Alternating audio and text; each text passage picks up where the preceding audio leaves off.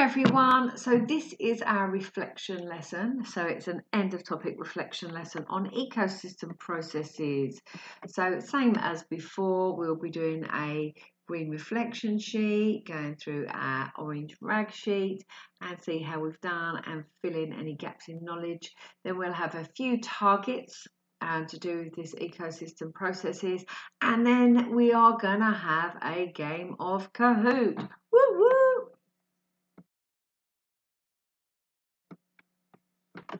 So what I want you to do is go through YouTube, show my homework, finish all the online lessons and experiments. We are filling in any gaps in knowledge or missing work. You should now have completed 8 science lessons plus 1 or 2 revision lessons. So 1 if you had Bank Holiday Friday off because you had a lesson on that, or 2 if you had a normal timetable that started on a Monday. So 8 lessons, 1 or 2 revision lessons, and then obviously the online test.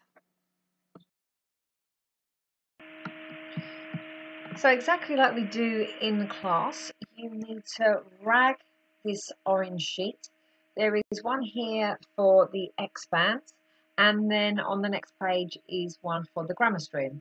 So you need to copy out the information here, and then I want you to rag it as to whether you are happy, sad, ticks or crosses, exactly like we do in lessons.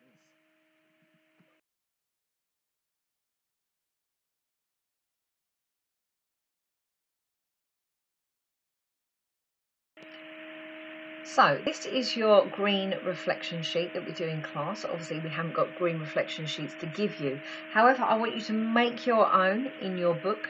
So we need a strength, an improvement and a target based on the test you did yesterday. If you want to extend yourself, obviously do 2 strengths and 2 targets. What did you get in your test? Your minimum expected grade is always going to be a 4 and above.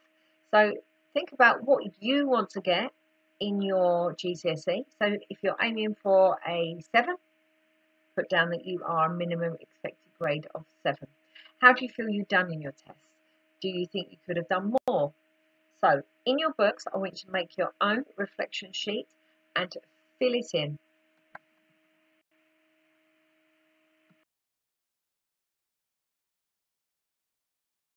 Okay, so to finish off this topic completely, you are going to pick for yourself 3 targets, a minimum of 3 targets. Obviously, if you want to do more, you can. There are 11 targets in all for you to choose from. Some are harder than others. So over the next few slides, have a look through them, have a read through them, and then decide which targets that you want to complete in your books or on Word today. You need to do at least 3, and then you can mark your own work from your own notes.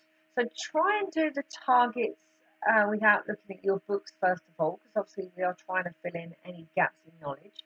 So try and complete the work first of all, and then use your books, your notes, your Word, the videos to go back over and check whether you got it right.